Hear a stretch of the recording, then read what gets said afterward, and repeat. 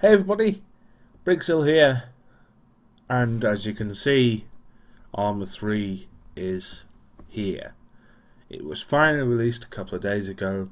I finally managed to get in to the game to actually play a little bit, just to see what it's all about, how it's improved, because I didn't play the beta, almost entirely didn't play the beta. I think I only played one little game about halfway through the beta phase, so all I know from what I've talked about with some of the tier 1 folks and what I've read from some of the tier 1 folks is that obviously there is the new main island and there are also several new bits and pieces, of which I'm not really going to go into because most likely you've already seen some of this new stuff. What I am going to do this video about is literally this island, this beautiful island that is very, very beautiful.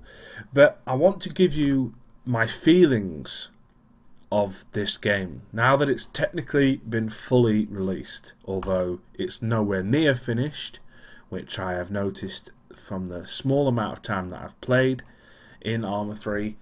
It's nowhere near finished, and they've not completed almost any of the storyline in terms of the single player experience, but for me that doesn't really matter too much. For some people it will. What I want to talk to you about is the feel of the game, how I felt, because I've played Operation Flashpoint, and I've played ArmA 1, and I've played ArmA 2, and I've played Queen's Gambit and fucking Operation Arrowhead and all those games. And all those DLCs or add-on packs as they were used to be called back then. I've played all that sort of stuff. I've played a lot of that stuff. So I've had a lot of feelings about the games and how they've improved over the years.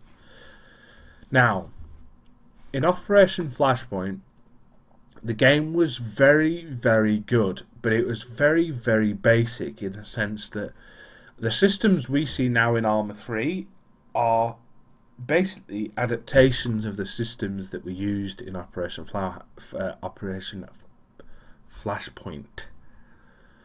Now, those systems have been utilised and adapted all the way through the series of ArmA and ArmA 2. More so now, obviously, with ArmA 3 because of this new kind of engine, this kind of new graphical fidelity, as it were. Now, at the ground level, a lot of the things are the same, and unfortunately for me, a lot of the things have changed, and those changes to me have kind of spoilt my experience of ArmA 3.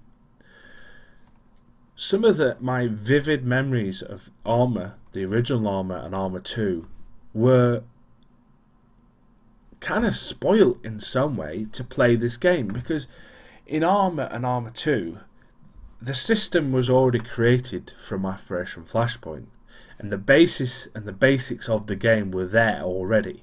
All they needed to do was just to make sure that the graphical style and the feel of the game was just that little bit better, and it was brought up and everything made sense, and the familiarity from Operation Flashpoint was the same.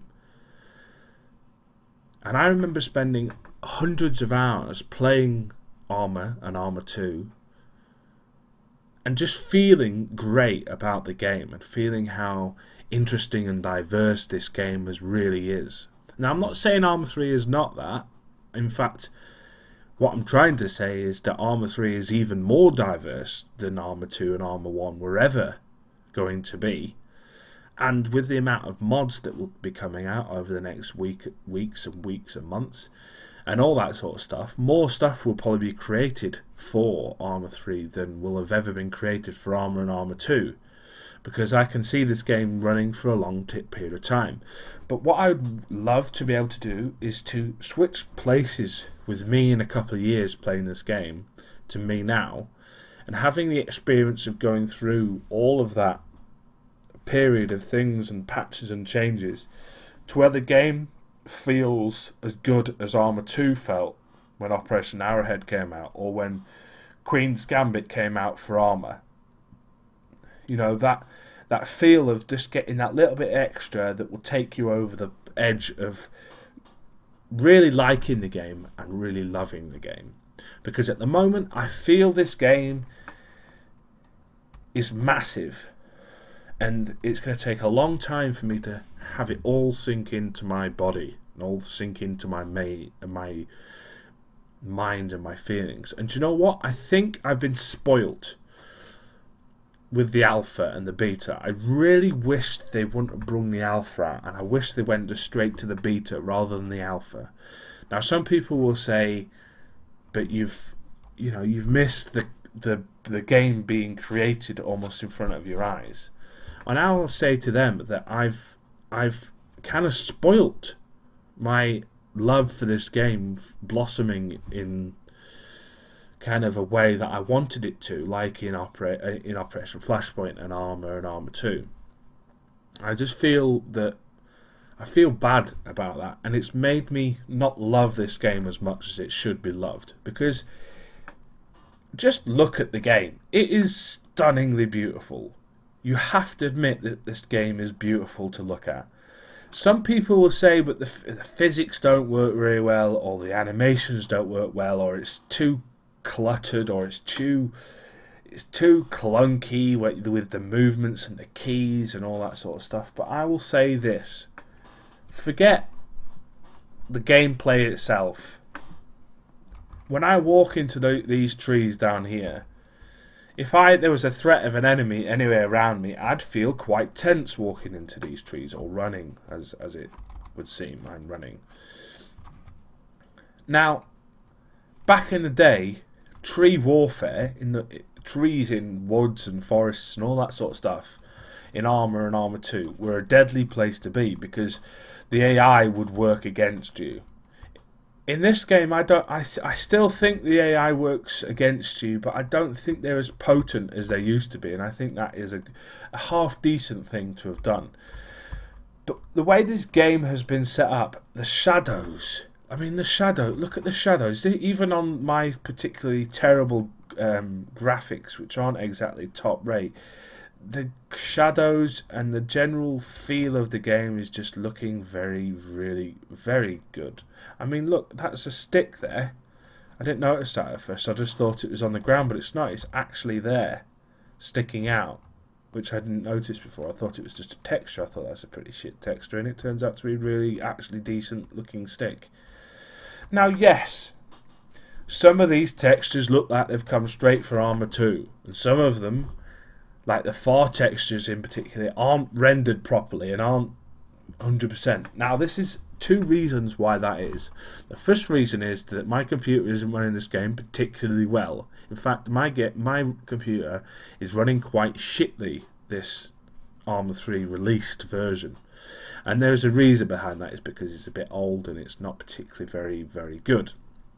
The second reason is that the settings that I'm currently running the game at don't render properly anyway, because they're set to like medium, which means that you sacrifice distance for graphical beauty, as it were.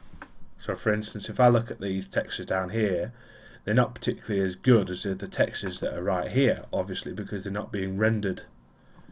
And over there, the textures aren't even good at all. Whereas, that's what you get in these sort of games, especially when the world is so open, as you can see. This kind of brings me round to the point that this game, although it looks fantastic close up, at a distance, it kind of looks a little bit, not bland, but it looks a bit kind of dead, sort of, in a way. It kind of looks just like someone's painted a picture of a landscape and really badly painted a picture of a landscape. But if you're used to ArmA 2, or if you're used to ArmA, you'll understand that being this world, that being the world that we live in, the world that this is, which is just the way it has to be, unfortunately. Because if we were to try and get those hills over there to render properly, my computer would literally just say nope and shut down. Anyway, let me get to the final point of this video, because I'm kind of ad-libbing a lot of this. You probably understood that with the fact that I was talking a bunch of shit earlier, but that's just the way I roll. This game, I haven't got the right feeling for at the moment. my feeling for this game is more like I'm kind of just choring my way through it, like it's some kind of chore rather than something to look at and love and behold and, you know, put on a pedestal, as it were, and admire.